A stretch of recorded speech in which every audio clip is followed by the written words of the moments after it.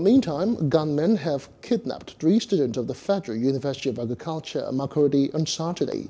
Police spokesperson in Benue State, Catherine Anene, told newsmen that the students were kidnapped at about 10:20 p.m. while studying close to a school hall. She said full investigations of the crime had started to track the kidnappers. Anene declined to comment on whether the kidnappers had contacted the school authorities or the parents of the victims or not.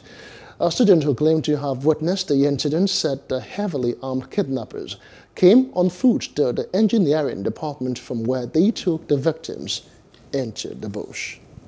Hello, hope you enjoyed the news. Please do subscribe to our YouTube channel and don't forget to hit the notification button so you get notified about fresh news updates.